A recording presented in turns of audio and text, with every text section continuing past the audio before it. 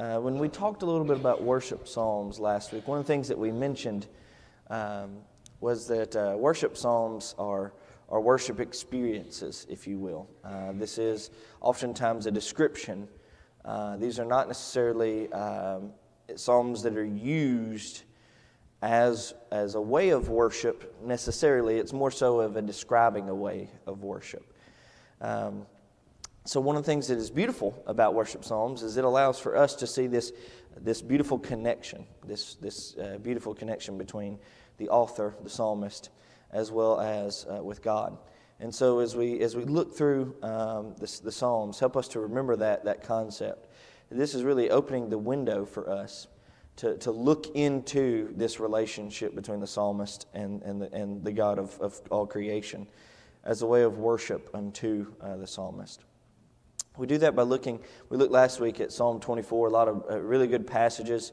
We mentioned a lot of the repeating nature, especially when you get into verses 7 and following. Lift up your heads, O gates, and be lifted up, O ancient of doors. The King of glory may come in. Who is this King of glory?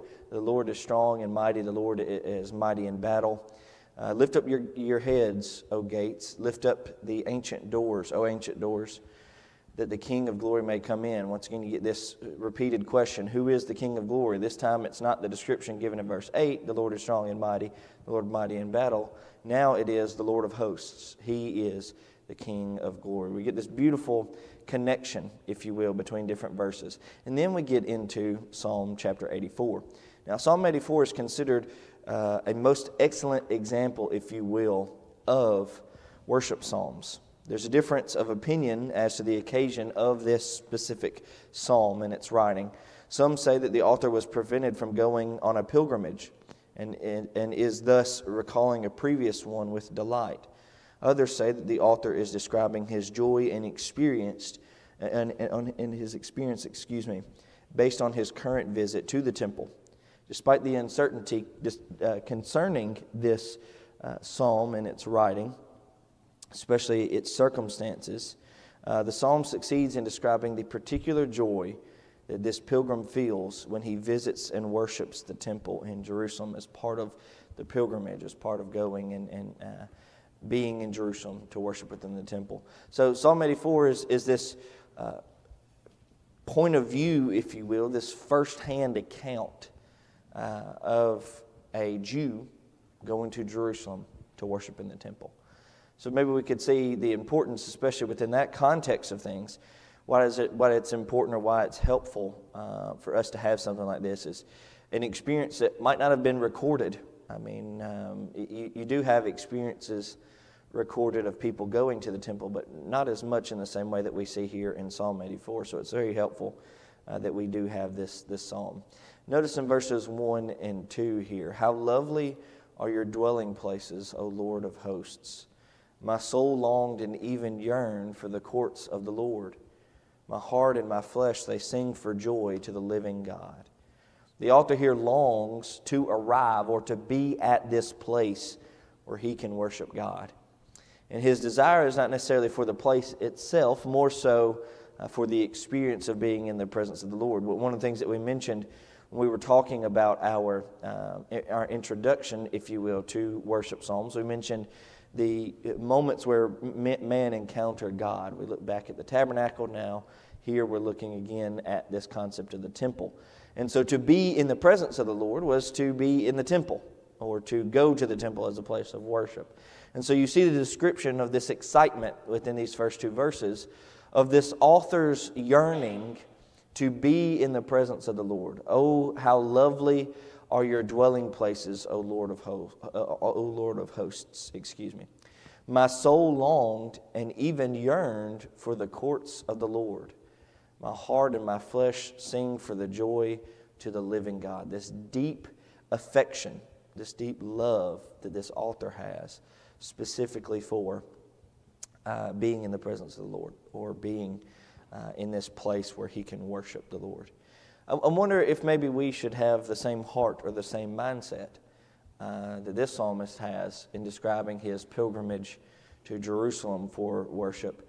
I wonder if we should have the same mindset towards our worship, towards our waking up on Sundays and coming and worshiping the Lord. If we all had the same mindset of this psalmist, I think that probably we could alleviate some of a lot of the other issues that we face within our lives if we could have the same heart that this psalmist has. Let's look at verses 3 and 4 here concerning Psalm 84. The bird also has found a house, and the swallow a nest for herself, where she may lay her young. Even your altars, O Lord of hosts, my King and my God, how blessed are those who dwell in your house. They are ever praising you, Selah. You'll notice something that I've always found interesting is, if you'll notice how often, not just God, but God's people use the example of birds. It happens a lot in Scripture, actually, where we use these examples. But notice this example given in verse 84.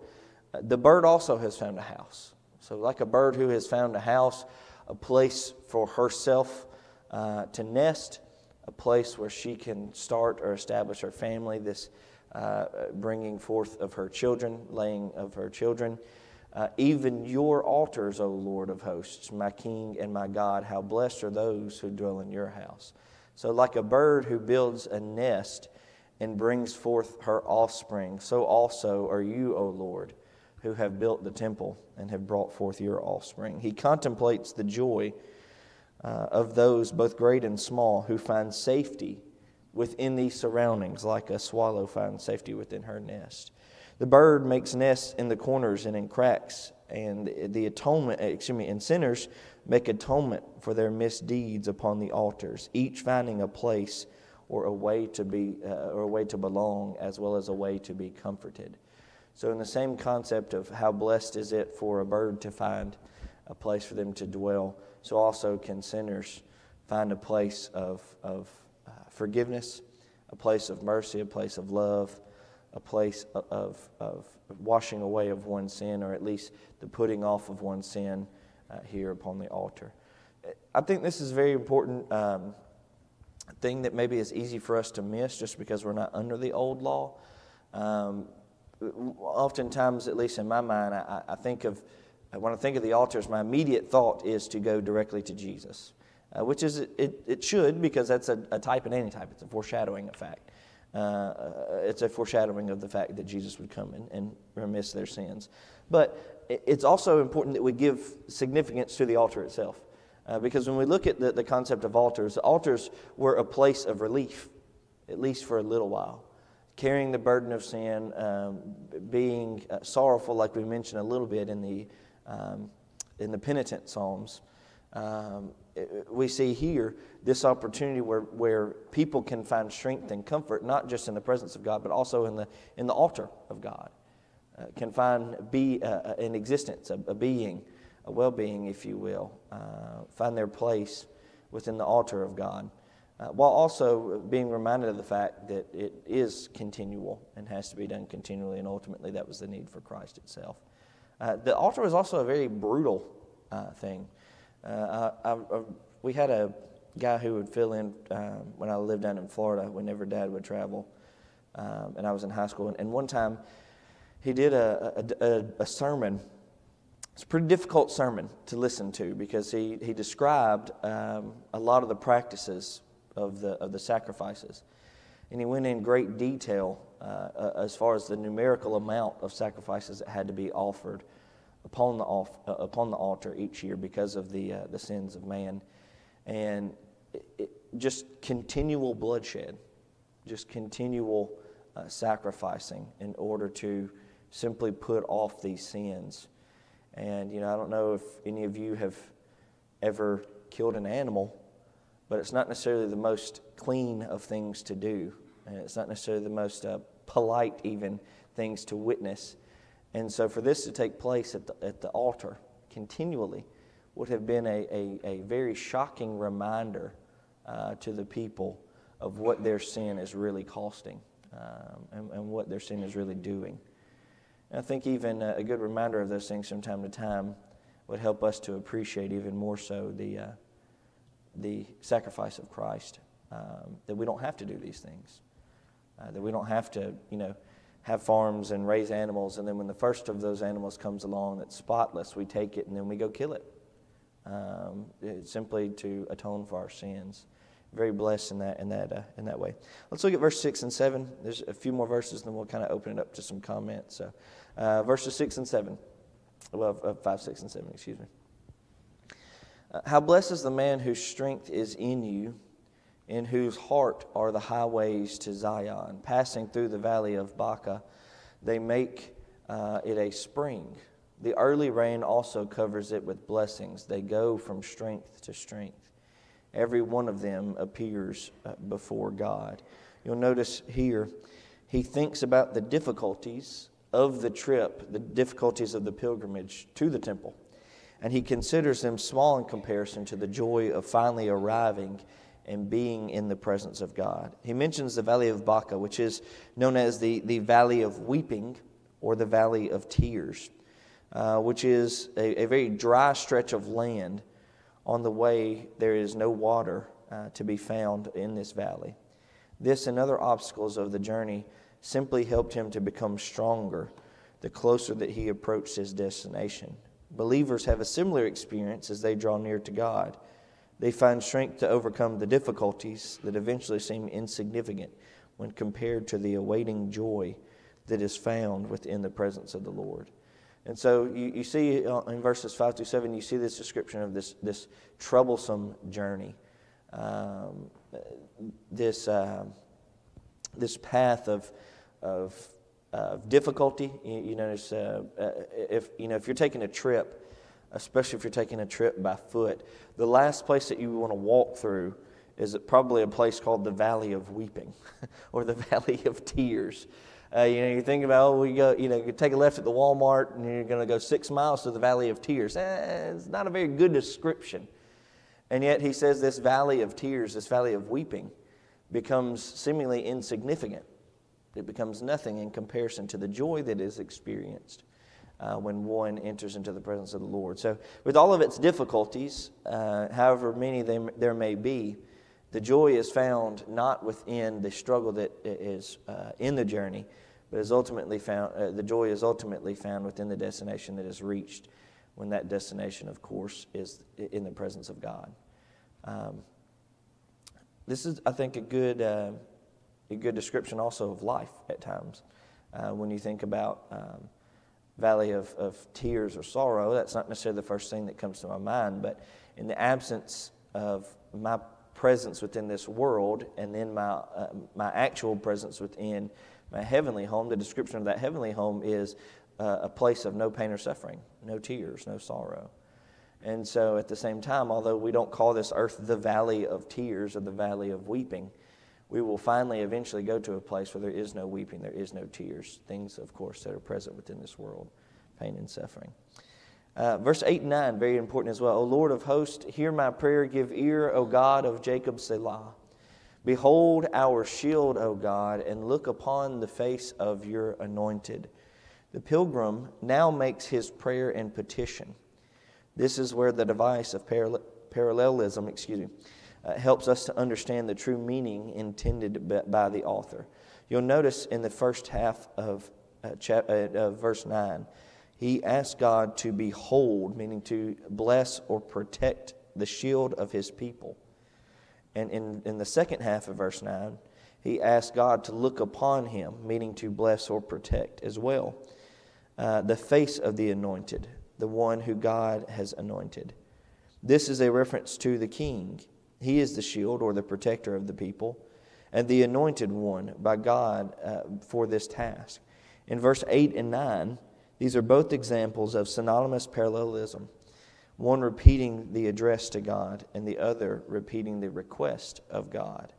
Therefore, the pilgrim prays for blessing and protection of the king, the Lord's anointed, since it is through his agency that the pilgrim can travel the land and come safely to worship.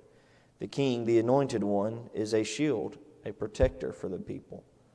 For example, 1 Timothy 2, verses 1 through 12, gives us a proclamation of the protection that is offered within the Lord. There is also a parallel to the messianic image here. Jesus, our Messiah, the anointed one, is both our king, our shield, as well as our protector. So you get this use of the phrase here in the first half of verse 9, to behold, that is to bless and protect. And in the second half, you get this to look upon in verse 9, both of which mean the same thing, to protect or to bless. So the whole concept here, through the use of synonymous parallelism, is to point back to this concept of the protection and the blessing that is offered within the Lord. O Lord of hosts, O Lord God of hosts, hear my prayer. Give ear, O Lord, O God of Jacob, Selah. Behold, protect us, our shield, O God, and look upon, protect, and bless us, the face of your anointed. I think this is a very personal aspect, which we see a lot of in the Psalms accounts. We see a lot of personal experiences shown forth, and especially within these worship psalms, for the specific purpose of giving us an eye, if you will, into these things. If y'all notice, I'm not as moving of my arms when I speak today. We went inner tubing yesterday, and my back is killing me. And it's moments like that remind me I'm getting not as young as I used to be. I used to do that all day, and about 20 minutes of that, I'm like, ooh, felt that one this morning. Sydney and I both woke up, and we're like, who's going to pick up the baby? We're both sore, but I'm grateful at least that I can still do that. But you get these moments in Scripture where you see these very personalized aspects. You see these very personal moments of connection.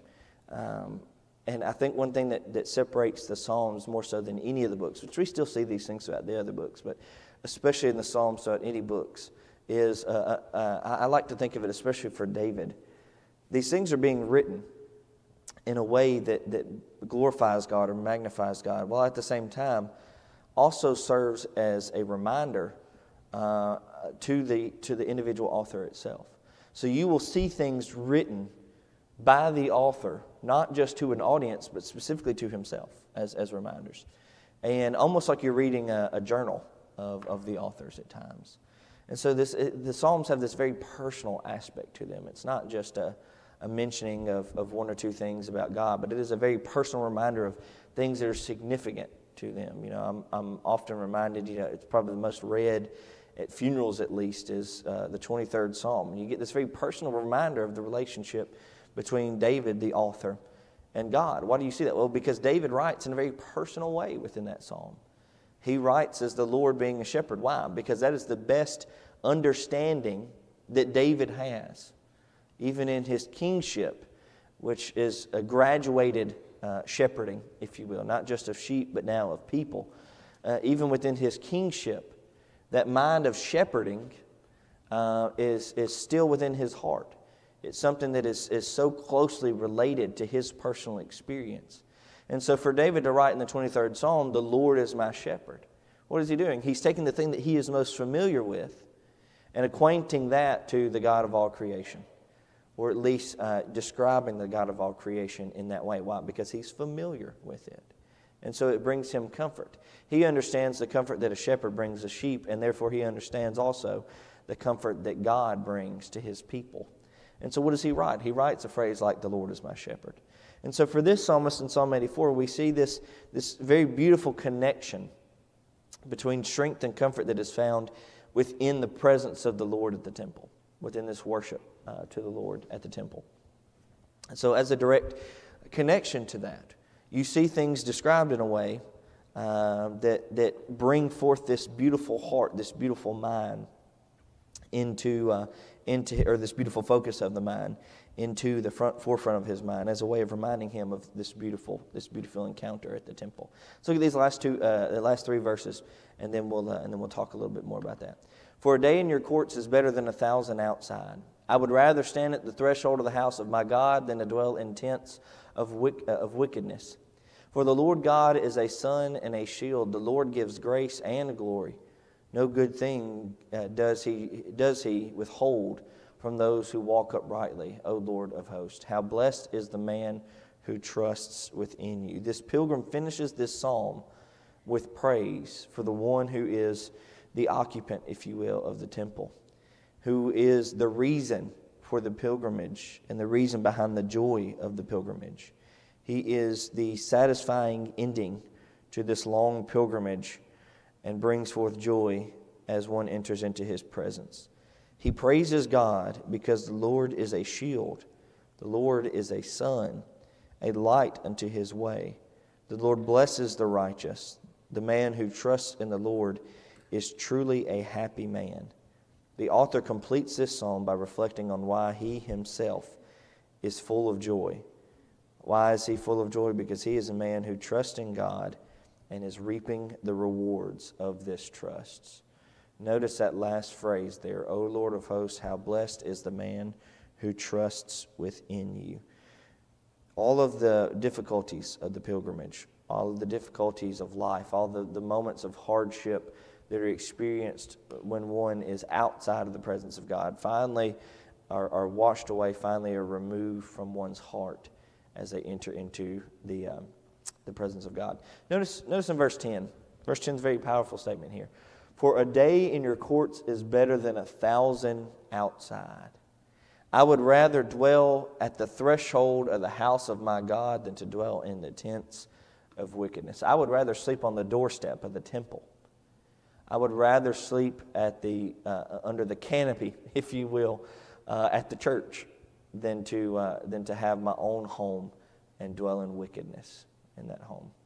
A very beautiful moment there, where this author is describing how beautiful it is to be in the presence of the Lord, to have His presence with them at the temple, and as well as also not just describing the beauty of being within His presence, but also the sorrow that is found when one is removed from that presence. A day in the courts is better than 1,000 outside of the courts. A day in the presence of the Lord is better than 1,000 outside. Something, that's not a word, sorry.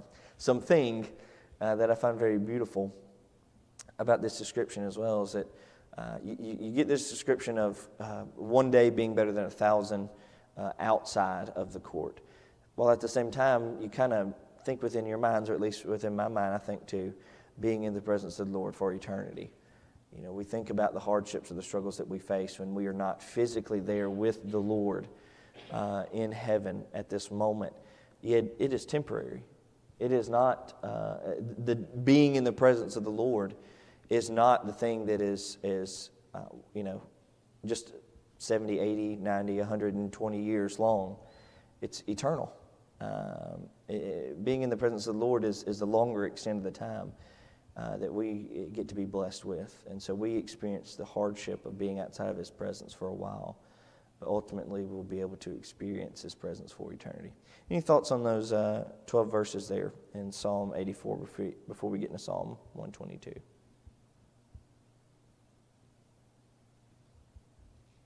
It's a strange psalm. It's not. I would say it's a not much of a commentable psalm because it's very descriptive. You know, it's describing one's personal experience. When I think of stuff like this, the comment that comes to my mind would be something like, "Well, I'm glad that he made it," or "I'm glad that he's able to go into it," because it's just describing. It's not necessarily as much thought-provoking as some of the others. It's more of an encouragement of showing. And Psalm 122 is very similar to that. There's another pilgrim song, and this describes the feeling that one has as he comes also into the temple of Jerusalem. Notice similarities here as we go through. I was glad when they said unto me, let us go into the house of the Lord with our feet standing within your gates, O Jerusalem. Here the writer describes both the feeling and the anticipation of joy that he feels when he prepares to travel to and when he, of course, finally enters and arrives at the destination of his pilgrimage. I love that phrase, let us go into the house of the Lord. Or excuse me, I was glad when they said unto me, let us go into the house of the Lord. You'll notice also in verses 3 through 5, Jerusalem, that is built as a city that is compact together, to which the tribes go up, even the tribes of the Lord, an ordinance for Israel, to give thanks to the name of the Lord, for their thrones were set for judgment, the thrones of the house of David. Here the author marvels at the meaning, the layout, as well as the history of the city of Jerusalem. He contemplates the beauty of the temple and the significance of the activity going on within that temple, the ministry of the priests and the offering of sacrifices, etc. His prayer gives thanks for the history and the rulership that has come from this city, beginning with David, and according to God's promise will go on forever. For this man, Jerusalem is the eternal city of God, and he is in awe of it when he finally arrives at the destination of his pilgrimage. For this author, being in the presence of God in the temple, arriving even not just at the temple, but also at the city of Jerusalem itself, brings forth great joy because he knows that he is going for the specific purpose to enter into the presence of the Lord. Notice as well in verses 6 through 9. Pray for the peace of Jerusalem. May they prosper who love you. May peace be within your walls and prosperity within your palaces. For the sake of my brothers and my friends, I will now say, make peace within you. For the sake of the house of the Lord, our God, I will seek your good. He came with the intention specifically of praying and rejoicing before God, but is now moved to offer a blessing upon the city itself. He prays that peace will be over Jerusalem, and a blessing will be given to those who love and prosper. He also deepens his own commitment to serve it, and by extension, a commitment to serve the Lord himself. Here is a man who comes to the temple with a glad heart and is moved by the presence of the Lord, by the presence of God, to rededicate himself, much like coming forward, if you will, that many Christians have done during worship service. He experiences this rededication of self. One overall lesson that we can draw from the psalm is that the impulse to rededicate ourselves and our lives to God is one that we should experience when we are in the presence of the Lord, and one that all believers have had throughout the years. When we think about this correlation between one who comes forward or one who rededicates themselves, this is not a new thing, as is mentioned here. The psalmist describes a rededication of self and commitment unto the Lord as he enters into the presence of the Lord. So also is it the case that we should feel a sense of rededication within our own hearts as we enter into the presence of the Lord. It's not just a yearly pilgrimage. It's not just a moment where you enter the temple once a year and make your sacrifices in Jerusalem. This is something that can take place for us each week.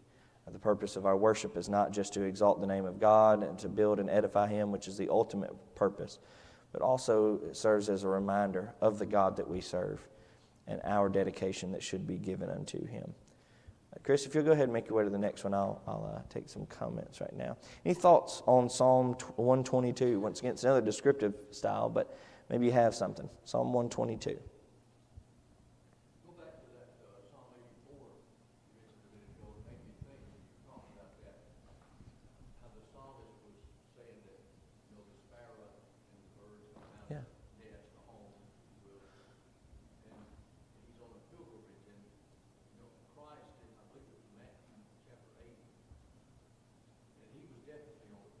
Yeah, absolutely.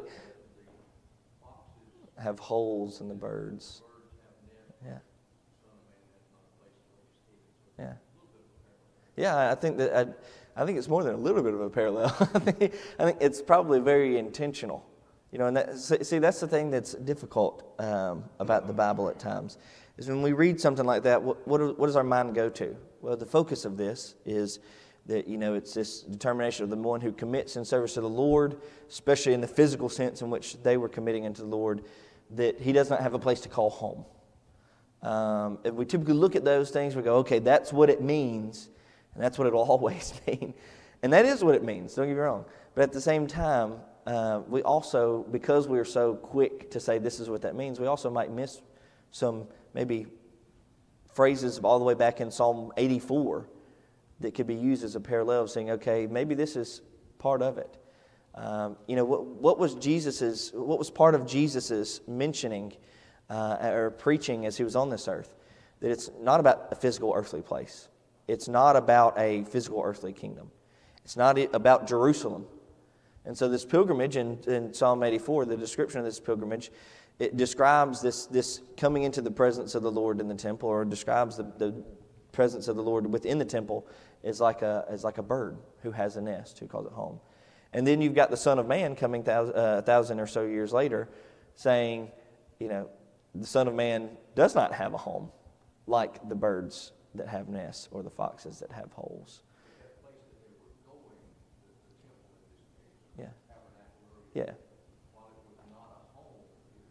It was a dwelling place. Yeah. Correct. And then once Jesus finally arrives, his intention and his teaching is showing that's no longer the case. This is no longer, upon his death especially, you see the presence of the Lord leave the temple. You see in that moment where Jesus is ministering, he's saying, okay, it's not about the temple anymore. This was the case. Now it is no longer the case. The dwelling place of the Lord is found within Christ, and his presence is found within his body. And so you get this beautiful parallel here. Yeah, I think it's intentional. I don't know. Sometimes I try not to look into things too deeply, but when they use the same phrases, it makes it hard not to say there must be a connection there somewhere. All right, y'all ready for the suffering? We're going to study about. If this don't put a smile on your face, studying about suffering psalms, I mean, that might do the trick. Suffering psalms is very unique. When it comes to suffering psalms, there's two main types. There's general suffering psalms, and then there is imprecatory suffering psalms. This word imprecatory we'll get to in just a second. But in our study of songs, we must not lose sight of the fact that these writings are not merely religious poetry divided into various categories, but also are an inspired record of experiences that people had when they had their relationship with God. For example, they contain the questions that arise when a man recognizes that God is present and judging his life. They contain things like the awe that one feels when contemplating God's creation and the revelation that it is given through his word. They contain things like the relief felt by those who come before God to acknowledge and repent of their sins and receive forgiveness. They encounter things like the joy of those who have completely given themselves over to the worship of the true and living God. These are times, however, when life is filled with hardships. There are times when life are filled with hardships, calamities, and even death. In times such as these, God wants his people to come to him in prayer and petition.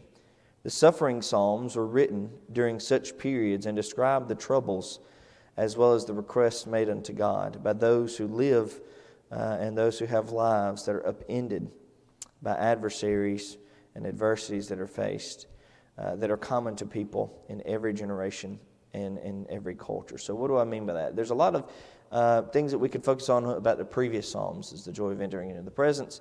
There's a joy found within the wonderful gifts of the Lord. Joy found in repentance. There's a joy found within the creation of all things. But especially during times of suffering, one thing God wants us to be reminded of is that there is joy even in times of suffering. That we can be brought to peace even in times of turmoil. So there's these two types of psalms. I don't know if I've got a slide for that. Yeah. There we go. There are two types of psalms, general and imprecatory. Now, general psalms, general suffering psalms, these describe in a very general way the suffering that is common unto mankind. Things like illness, depression, loneliness, and oppression, etc. Some are like wisdom psalms, asking the question of why, but many times there are different lessons and ideas that overlap but are contained within the same psalm that give this generalized sense of humankind's suffering while on this earth.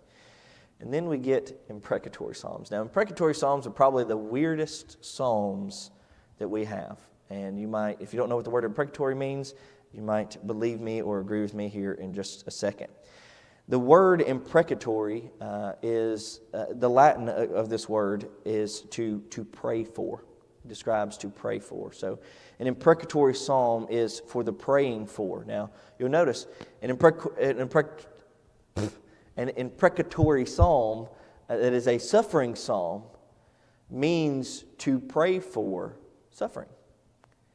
Like I said, it's a very weird style of psalm. These are psalms that call on God to either curse or to destroy the enemy who is responsible for sin or the suffering of the writer. This is not merely an expression of pain or suffering that is experienced by the writer.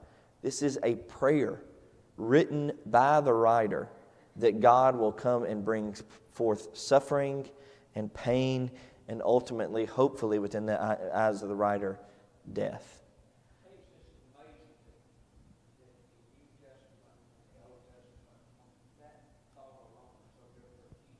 Yeah. Pray for your enemies. This is praying for your enemies. This might be praying towards your enemies, though, not for your enemies. Yeah. I think that's a wonderful thought for us to have, Mr. Jimmy, because there is such a difference.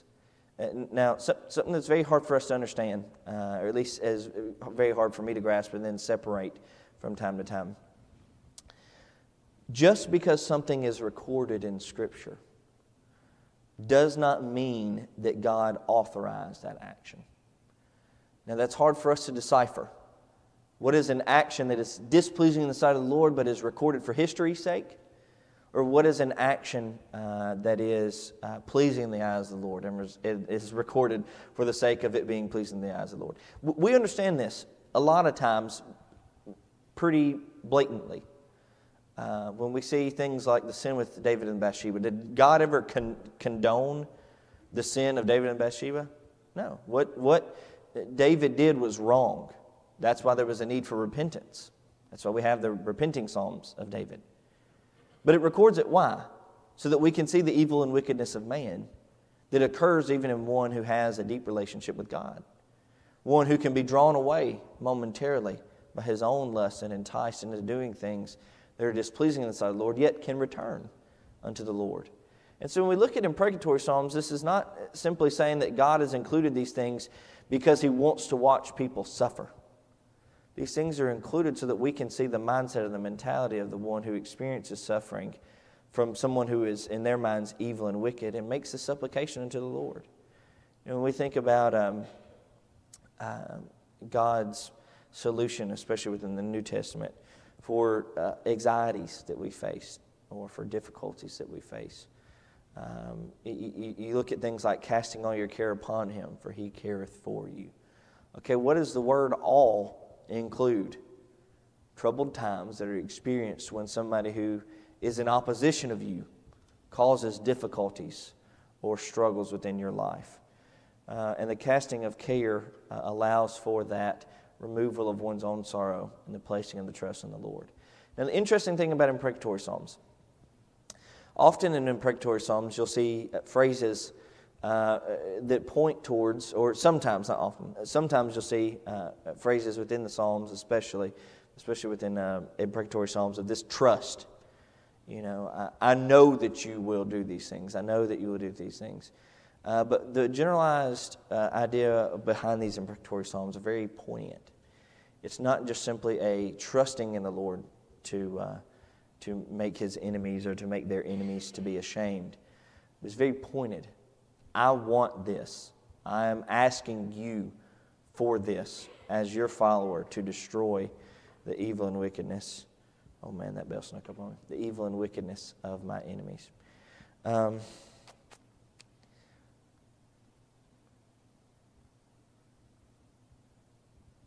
don't know if we should start down that path.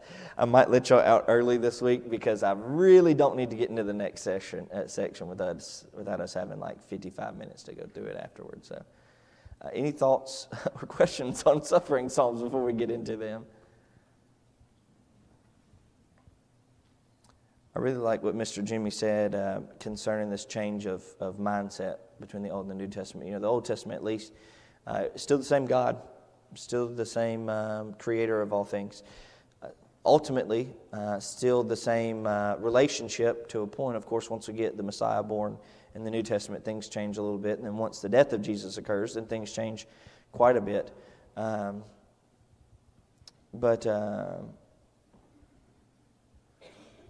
when it comes to Jesus' teachings on these things, it's important that this mindset shifts within the kingdom. The kingdom is different. The kingdom is not like it used to be. The kingdom is not like those who followed after the old law. The kingdom is completely and totally different. And so as part of that, their actions, their thoughts, their prayers, their hearts need to be different. It's not eye for an eye, tooth for a tooth. It's turning the other cheek. It's not seeking after the worst of others or to harm others. It's praying for the betterment of those who seek to do evil or wickedness towards you. And at times, it would probably be easier for us to have imprecatory style prayers than prayers of forgiveness for our enemies. It's hard for those who oppose you to bring you joy at times. And yet that is the thing that Jesus requests of us, that we find joy when they experience joy, that in their accomplishments that we can find joy. And that's not always easy. When someone makes you real mad, what's the last thing you typically want to see them do? Smile. You want them to be upset too, don't you? And yet that's not the way of Jesus. That's not the way of the kingdom.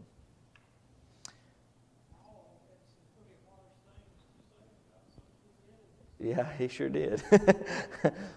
Paul, I think, was a very good example of a New Testament imprecatory writing, I guess, if you will.